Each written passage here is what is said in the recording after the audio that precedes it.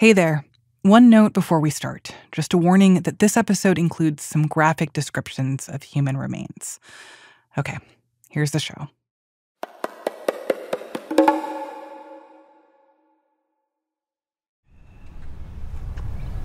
So what building was this? Anatomy lab.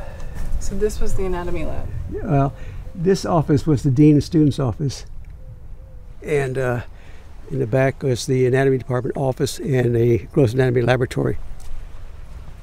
Just a few hundred feet from the most famous beach in Grenada is a rundown one-story building.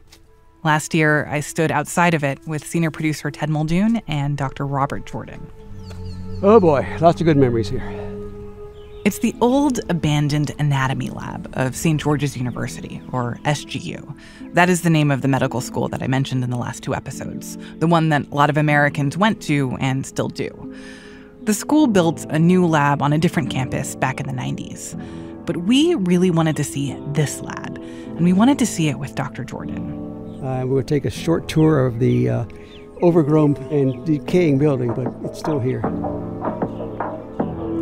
You're going to hear me refer to him as Dr. Jordan because that's what everybody calls him.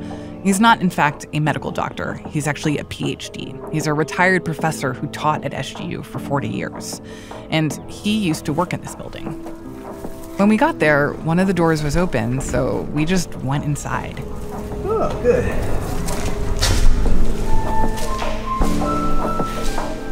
Inside, there was broken furniture everywhere. There were leaks in the ceiling. There were stacks of textbooks with moldy pages. Wow. Be careful. Oh, I'm not going in there. On the ground were all these little black pellets that I thought at first might have come from mice, until I realized, oh no, not mice. Those are bats. Bats. Yeah, bats. It's hard to picture now, but this is where Dr. Jordan used to teach medical students human anatomy. They used cadavers brought in from the States. This is the first room of the dissection lab, and then just beyond that door where that crap is the second room. I asked Dr. Jordan to bring us here because of what I'd heard had taken place in this lab in November of 1983. A forensic exam led by the U.S. military.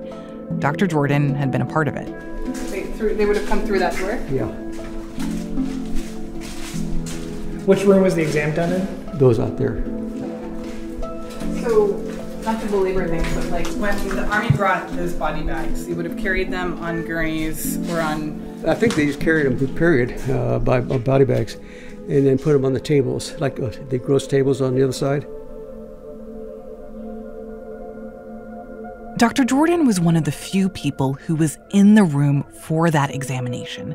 And I wanted to know what he saw, who he thought those remains belonged to, whether he thought that they might have been the remains of Maurice Bishop and the rest of the group of people killed with him. But then he started to describe what he saw. And it brought up a lot of other questions for me about how exactly the remains got to his lab and what happened before they got there.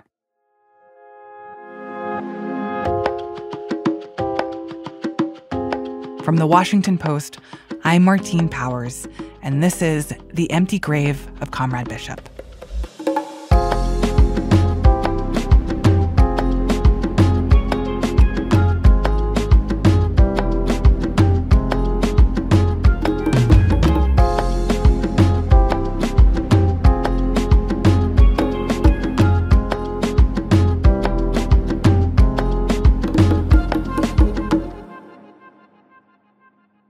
Episode 4.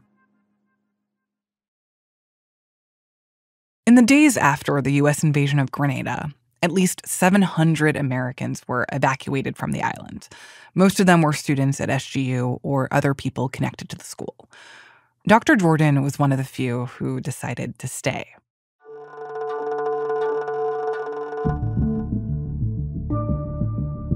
Before he showed us around his old lab, we sat with him in a conference room on SGU's newer campus.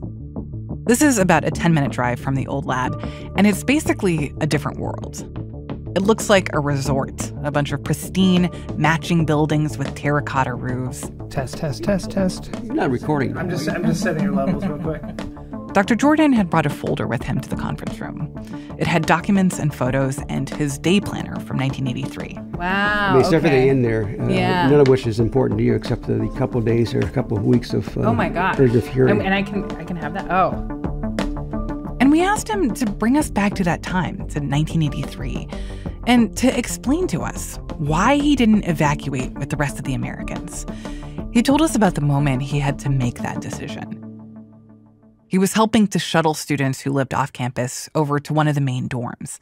That was the meeting point, where they were going to be helicoptered away by U.S. Army Rangers. We hear the fighting, and there's some artillery shells falling.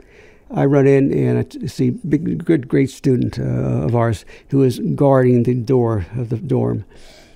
I run in and say, well, I'm going to stay here. I have no reason to go home. And in fact, he had a reason to stay.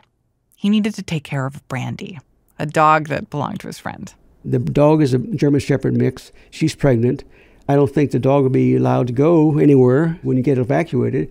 I'm going to stay. By the way, Brandy later gave birth to 9 puppies. But it wasn't just about the dog. Dr. Jordan, before he switched careers, was a mechanic in the Air Force. So he wanted to stay to see the action. I was having a good time. I'm sorry. I'm so in the military. I was having a good time. And then there was a third reason to stay behind. His lab. Dr. Jordan was responsible for the cadavers. There had been power outages during the invasion, and he needed to get the generator up and running to keep the cadavers preserved. So he stayed.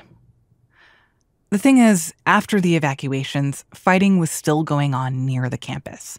So Dr. Jordan and Brandy, the very pregnant dog, at one point, they had to hide in his gross anatomy lab to escape the shooting. We run to the gross lab, run in the door, go to my office, get under the desk, and as soon as we get under the desk, there's all sorts of fighting, a terrible racket.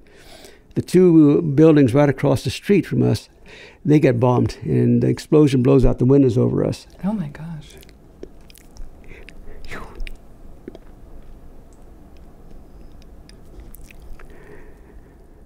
Sorry. No, it's an intense memory. Take your time. Wow. I've said this story so many times, but I don't get this choked up. Anyway, it blows the window out. So, I said, oh, shoot. I walk out in the hallway. The gross lab is there. We're in the office. To recap, the U.S. invaded Grenada on October 25th. After 3 days, the fighting was mostly over. So by November of 1983, Dr. Jordan was kicking around a mostly empty campus. He was helping clean up after all the chaos of the invasion. We had no power all that time, so everything in the dorms had gone bad. So I helped the crews clean all the refrigerator stuff out. It was rotten turkeys. And then, he can't remember definitively how he heard about what happened next, but he thinks maybe another professor called him. They called and said, we're bringing some bodies over. The Army wants to look at some bodies. Can we use your gross lab?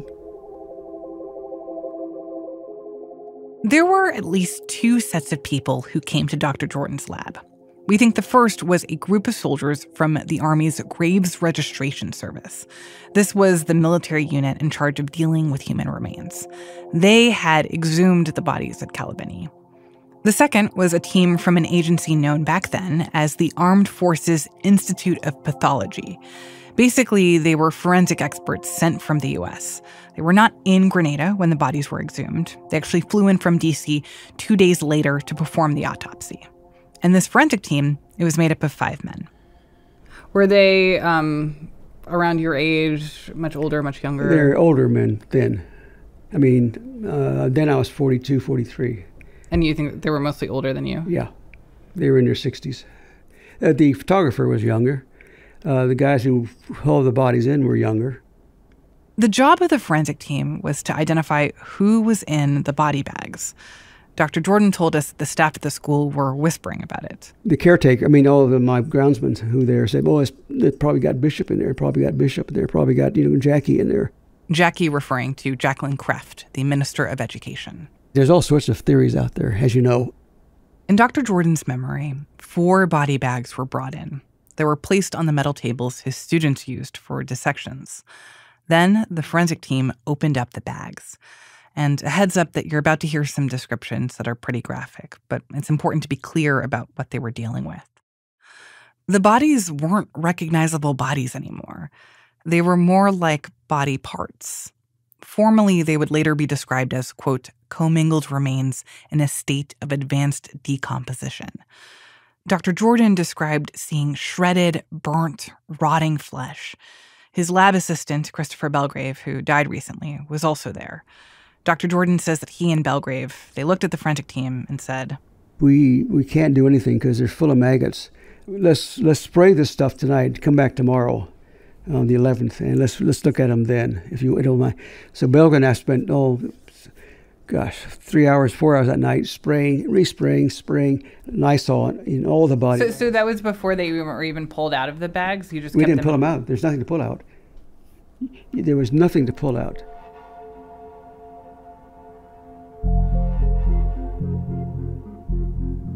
The next morning, the forensic team started to search through the remains in the bags. They were looking for anything that could help make an identification. Dr. Jordan offered his assistance, and they said sure, so he got in there. You have to sift with your hands and feel everything. So you're moving, you're feeling, you're sifting, reading, seeing anything that's just a bone that's hard. So you just had everything laid out, and everyone's just sort of looking at it. Well, it was in a pile. It wasn't laid out. They found bones. They found 2 bullets. The search went on for several hours. And the photographer was there also taking pictures of things. There wasn't much talking, though. We had very little interaction. If I found something, I would say, hey, here's, what do you think about this? And they say, oh, we would clean it up and look at it and put it on the table. But we didn't discuss whose it was at the time and who to be looking for. Dr. Jordan's not a forensic scientist. His professional expertise is not in bodies that have experienced this level of trauma and decay. But as an anatomy professor, he has spent most of his life looking around the insides of bodies, and a few things stuck out to him. First, it seemed like there was a lot that was missing. From what Dr. Jordan could tell, the bones that they were finding weren't nearly enough to make up the full skeletons of 8 people. His best guess was that these bones came from 5 people. And those bones were seriously damaged. There were very few intact bones. The long bones, especially most of the long bones, were splintered and burned. He wondered to himself if the remains had been chopped up or crushed or run over in some way, maybe even dynamited. I see crush wounds, and all the bones that I found, the long bones, were splintered and blackened. Tells me they were grenaded or dynamited. There were no grenade fragments in there, so they were dynamited, in my mind. That's my impression. We do know that if these were the remains of Maurice Bishop and the others, they had been machine gunned at the fort, so that could have accounted for at least some of the damage that Dr. Jordan saw. But there was another thing that was even harder to account for. After looking through all the contents of the body bags, Dr. Jordan remembers that the team could only find a few pieces of skulls. No heads. Very few heads. What head pieces that were there didn't match 5 bodies.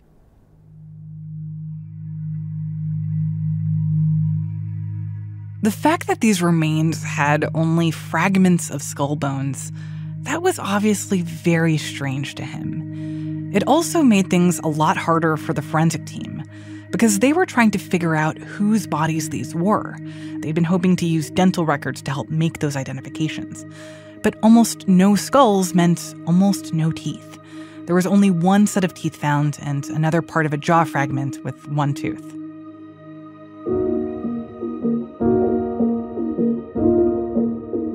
What made the job even harder was that back in 1983, DNA wasn't yet used by forensic scientists to help make identifications. So the fragments of bones were all this team had to go off of. Under ideal circumstances, scientists can use the bones they find to help estimate the height and sex of the person they belong to. But in this case, the bones were so broken up, it was challenging. Dr. Jordan had known Maurice Bishop. They'd met at cocktail parties at the university. So Dr. Jordan knew that he was quite tall, about 6'3". And Bishop's height, it was a factor in how these broken up bones were being assessed. And we could judge from what was there, the size of the bone. So if you have a humerus that's this long, we can then, from the size of the humerus, tell how long it was. Bar femur. The femurs were cut, burned, but by the piece over there, we could tell how long it was. So the experts came to a conclusion in the room. No one represented in the bone fragments was over the height of 6'1", 2 inches shorter than Bishop. None of those bones were long enough to be Bishop's. This is important. If Bishop was not in those remains, that raises a whole bunch of other questions about what did happen to his body, whether it might have been separated out at some point. There was another detail that stuck out to Dr. Jordan, too, a particular bone that he noticed. The pelvises, there were 3 pelvises, 3.5 pelvises. They were whole, but they were kind of charred a bit.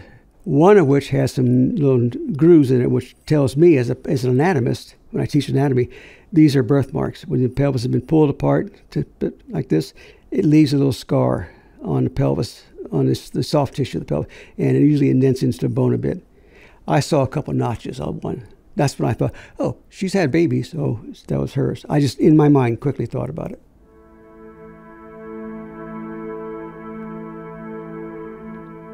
Dr. Jordan knew that one of the cabinet members who had been executed at the fort was a woman, Jacqueline Kreft. She'd had a son, so he thought, well, maybe this is her. Then the team found other items mixed up with the remains. We found a few things in there. Clothing, pieces of jewelry, the wallets, stuff like that, the watch. To clarify here, the jewelry found among these remains was different from what Sergeant Colin Brathwaite from last episode found when he got to Calivigny. No rings were found during the forensic exam, and other reporting we've done suggests that a necklace was mixed in with the remains in the exam, along with that watch that Dr. Jordan just mentioned. Another thing the forensic team saw was a dress, which was partially burned. Dr. Jordan recalls that someone in the lab told them it was the same dress that Jacqueline Kreft had been wearing on the day she was killed. Dr. Jordan also said that inside one of the wallets, he saw what he described as a bill from Bain's hardware store, the business that had been owned by Annie Bain and her husband Norris, the executed minister of housing. There were also items associated with Fitzroy Bain and Evelyn Maitland, 2 other people executed. All those items, along with the physical remains, they were photographed extensively by the forensic team. And then the exam wrapped up. We started in the morning on the 11th, and it was probably dark when we finished, decided to call it quits. The next day, Dr. Jordan says the remains were picked up by the U.S. military. And that was the end of his time with the forensic team. Dr. Jordan got back to work. He had to help get the university up and running again. And he didn't think much about this unusual experience that he'd had in his lab. Not until years later, when he got curious about that exam and about what came out of it. After the break, what happened when Dr. Jordan went looking for answers?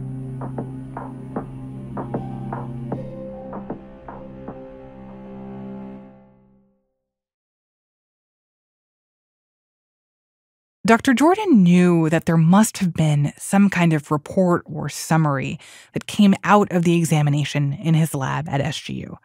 So he wrote to the Armed Forces Institute of Pathology and just asked for it. I wrote for it. Somewhere I found a address for this guy's. It said, is there a report?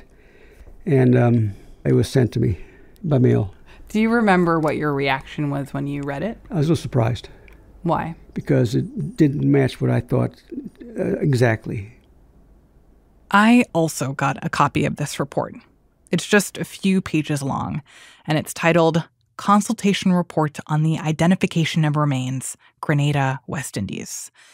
In the top left corner is the seal of the U.S. Department of Defense, and the date, December 12th, 1983, 1 month after the conclusion of the forensic exam. Dr. Jordan was surprised by how short the report was, and by some of the details that he felt it had gotten wrong. For example, the report says, quote, "We found no identifiable anatomic evidence of female remains." But remember, he had seen grooves on a pelvis. I thought I found a female pelvis. They didn't mention any female pelvises. He didn't understand why that wasn't in there. He also had questions about the top-line takeaway of the report. It says, quote, "The material available for examination and the records available for comparison are insufficient to establish the identity of Prime Minister Maurice Bishop, members of his cabinet, or other persons who allegedly died at Fort Rupert, Grenada on 19th October 1983. In Dr. Jordan's mind, that sort of made sense. He also hadn't seen any definitive signs that Bishop was among those remains. In his mind, the evidence was insufficient. But the cabinet members, he was surprised by that. Remember, he saw that wallet he thought belonged to Norris Bain. He'd seen the dress that he thought belonged to Jacqueline Kreft. To him, there had been enough there to suggest that they could be the remains of the cabinet members. This is all hypothesis. I really don't know.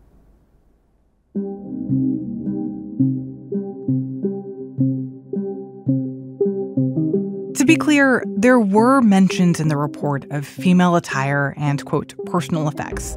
And there's a section describing a couple of attempts to match some limited medical records to the remains. They said these attempts were unsuccessful, and so the remains couldn't be positively identified. But when I read the report, what struck me was how it also leaves some room for doubt.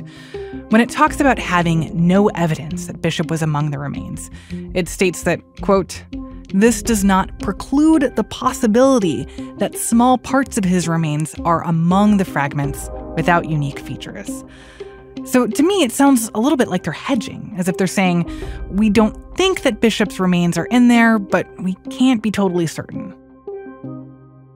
I was curious what other forensic experts would make of the report now, whether they'd think that there was sufficient evidence in it to point one way or the other on the identity of the remains, and what they'd make of the quality of this report.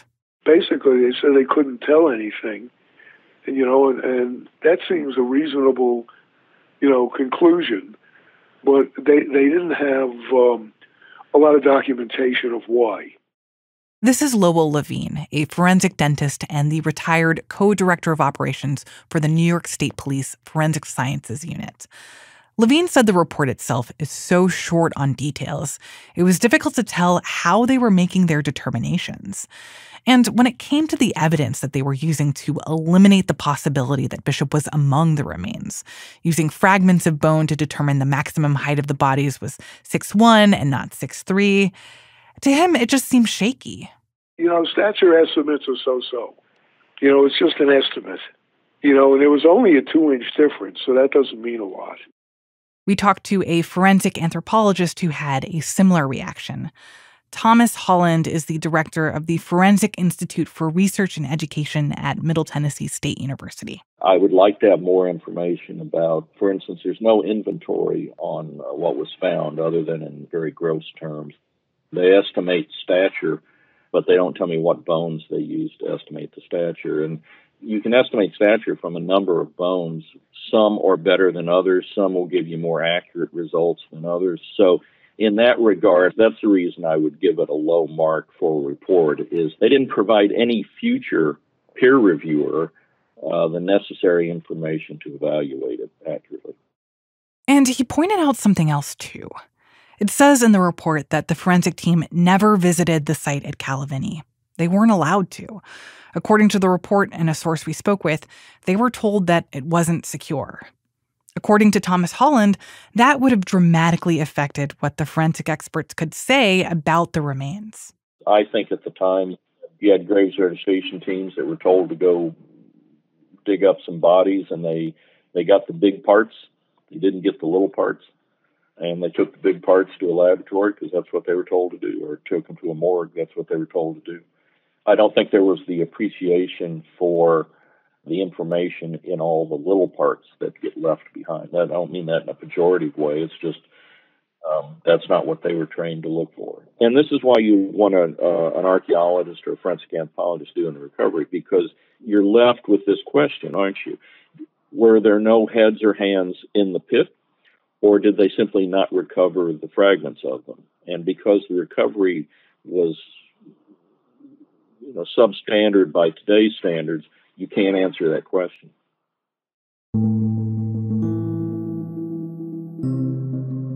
Before we go on, I just want to point out that Grenadians who have heard about this report also have a lot of skepticism about it. We know that in 1984, the year after the invasion, an official from the U.S. Embassy sent a letter to the Grenadian government. In it, the official stated that, quote, "As far as my government is aware, the remains of Mr. Bishop and his colleagues have never been identified," end quote. The letter also mentioned the exhumation at Calivigny and said that, quote, "The remains of persons found at Calivigny were not identifiable," end quote. The letter didn't make it clear that items belonging to some of the people killed with Bishop had been found among those remains, information that the families of these people say that they would have wanted to know sooner. That didn't come out until almost 20 years later. The Grenadian government launched a Truth and Reconciliation Commission, and it tried to get to the bottom of what happened to the remains. As part of that, the Grenadian government found and shared the U.S.'s forensic report. A lot of Grenadians think that either this report is inaccurate or something is being kept from them. The Armed Forces Institute of Pathology, the agency that conducted the exam and wrote that forensic report, it no longer exists. There are now 3 separate entities: the Armed Forces Medical Examiner System, the Joint Pathology Center, and the National Museum of Health and Medicine. We've spoken with people at all of them. We submitted all the Freedom of Information Act requests that we could. We were looking for additional photos, notes, records from this exam. They told us that they conducted extensive searches and had, quote, "no records responsive to the request." After talking to Dr. Jordan, I was left thinking about the state of the remains and how they became unidentifiable. They were so destroyed that the forensic team couldn't even say for sure how many bodies were in there. They estimated 5, not 8. So how did the bodies get like that? And was it intentional? My mind went to the different theories and rumors that are out there. One of the big ones is that the people who killed Bishop and the others are the people who did something to ensure that the remains couldn't be recovered or identified. A lot of Grenadians believe that, including the former Prime Minister, Keith Mitchell. Well, let me tell you something. I've talked to a lot of friends of mine, because I told you I was involved with the revolution members. And I have strong reason to believe that there were elements in the revolution that knew where these bodies are. The guys brought the bodies down in the south. Calivigny, right? Calivigny, and burnt it. And some of them have been said that some of it was thrown, the bones were thrown in waters.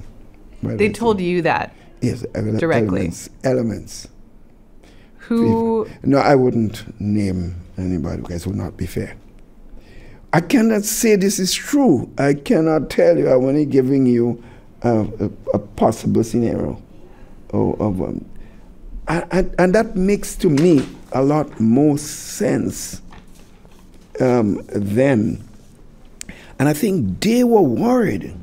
Don't forget, the extreme left, who were then identified as responsible for the death of Bishop and were extremely unpopular, they would have been worried that if Bishop's body was recovered, that there would have been probably more difficulty for them.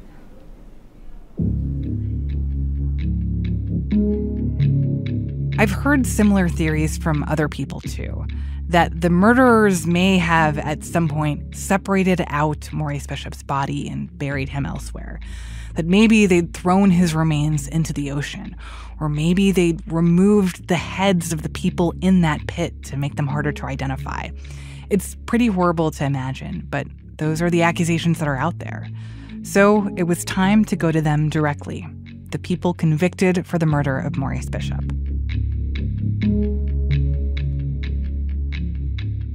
If you say the Grenada 17 in Grenada, most people know who you're talking about.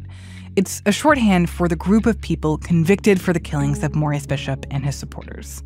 Most of them were originally given the death sentence for the killings, but their sentences were commuted, and eventually, through an appeals process and compassionate release, all 17 were allowed to go free. That happened over the course of a decade, between 2000 and 2009. Many of the 17 are still living, but not everyone we reached out to agreed to talk. I've mentioned previously that former Deputy Prime Minister Bernard Coard wouldn't talk with us. Callistus Bernard also turned us down. He was the army officer who oversaw the execution and also was present when bodies were moved to Calivigny. We did sit down, though, with somebody else. Someone who was accused of giving the order to execute Bishop and who helped decide what to do with the bodies afterward. Do you want some water? Yes, thank you. Yeah. Yes. So you do the documentary on Grenada, right? Yeah. So we're 40 years after? Yeah. My colleagues and I met up with Joseph Lane in the conference room of a resort in Grenada. He had been a senior officer in the People's Revolutionary Army, and he had stood by Bishop's side during the beginning of the revolution. 4.5 years later, he was there for the end of it. I recognized at the time that this is a sea change in terms of everything. That's what I would say, you know. I recognize that life has changed. It's no longer the same.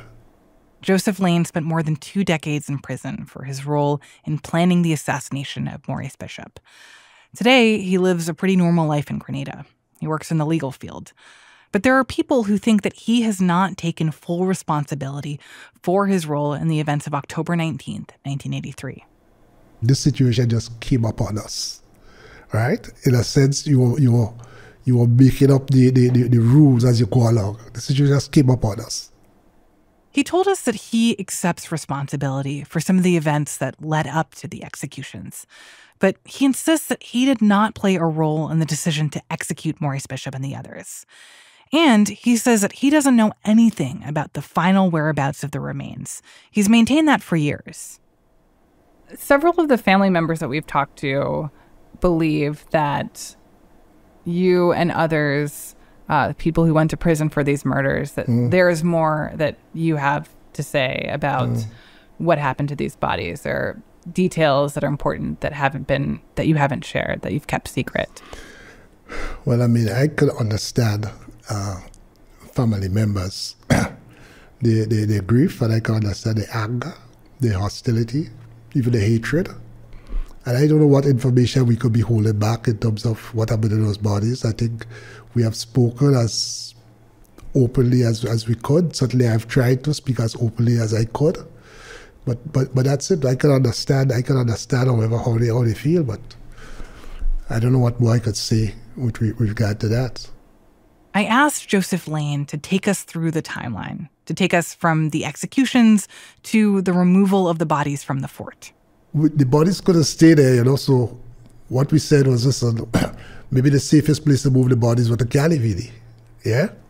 But why was the thought to take them to Calivigny when, you know, just down the road on either side of the fort, there's one funeral home, there's another funeral home, that is the natural place where you would take someone who's died? The core reason for moving the bodies to Calivigny was just, if you want to put it, the fear of what would happen, what could happen. It would inflame the situation if the bodies were handed over.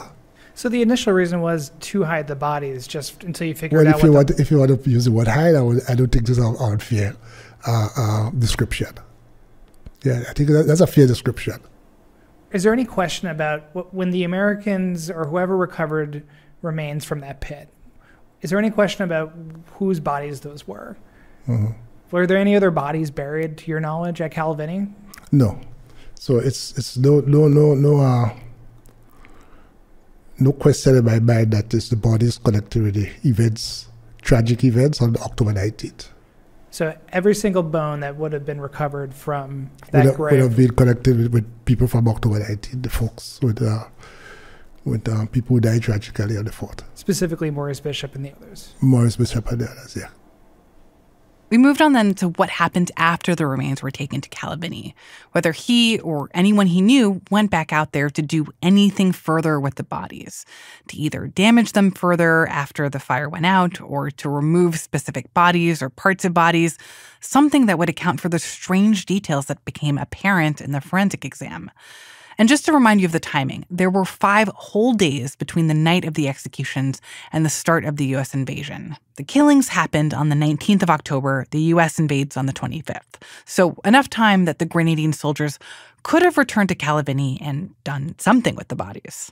Is there any possibility that some of these bodies, and specifically maybe Maurice Bishop's body, was separated from the group and that something else happened to it? I don't think so. Why not? Well, when we say possibilities, I mean, almost anything is possible, right? But I can't imagine how that could have happened. I raised to Lane a few of the theories I'd heard, all of which he denied. That one of the Grenada 17 could have tampered with the bodies, could have removed heads from the bodies, could have taken Maurice Bishop's body from the pit at Calivigny and disposed of it at sea. Just put them on a little boat, take them out in the bay, past Calivigny, put it in the ocean, and make sure that... So that means you never had to go to sea and all of those things, though? I mean, the ocean's right there. No, I think that's fanciful, to be quite frank. We interviewed Joseph Lane for more than 3 hours. We also interviewed 3 others from the Grenada 17, Lester Redhead, Chucky Ventor, and Christopher Stroud. We talked to them for an additional 8 hours total. They all said essentially the same things that they said in court, that the bodies were left at Calivigny, that they didn't do anything to them after that, and that they had no reason to lie. This is how Christopher Stroud put it to me. What I have to lose now? I have nothing to lose. What they could do to me? What profit is it in me to if I knew something different and I'm refusing to tell them, if I knew all those questions, why should I keep that to myself? Nah, it doesn't make sense. It doesn't make sense.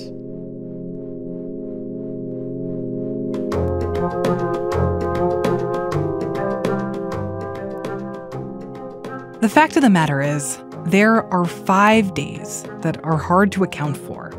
That period between when the bodies were placed in the pit and the start of the U.S. invasion. So the morning of October 20th to October 25th. Calivigny was relatively isolated at the time. So it's possible that one of the 17, or really anyone else on the island, could have come and tampered with the grave during that period. That's baloney. That's clearly not so. That's Chucky Ventor, one of the 17. There were also photos, I remember, in Newsweek or one of these U.S. magazines, you know. With the body bag? Yeah, the body bags and so on. And when you ask him and others from the Grenada 17 about whether they were involved beyond what they've said, their most compelling defense goes something like this. We have always said that we left the bodies in a pit at Calivigny. You have seen those photos of the U.S. Army showing up to that pit in Calivigny. They found bodies there exactly where we said we left them. They pulled those bodies out of a grave, and then they said that they didn't have the bodies. So you're saying we're the ones who aren't telling the truth? And I tell people, you know, when I meet them, you know, whenever the issue comes up, I'll explain to them that the U.S. has the bodies. And, you know, at the end of these discussions, people understand, you know. Lester Redhead, also one of the 17, put it pretty bluntly. You're American, you know the Americans are good at lying. You know what they do all over the world. You know what the Americans up to. I mean, come on. They're not going to tell you that just so. I mean, let's face it.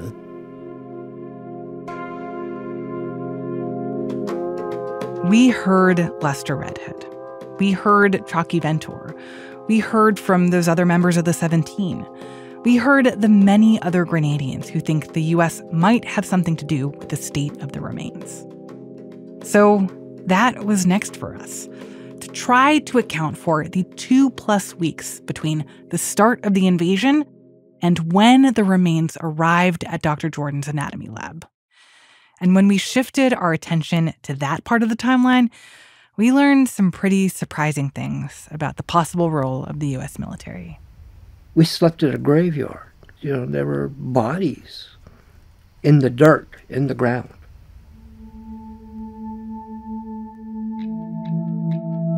That is next time on The Empty Grave of Comrade Bishop.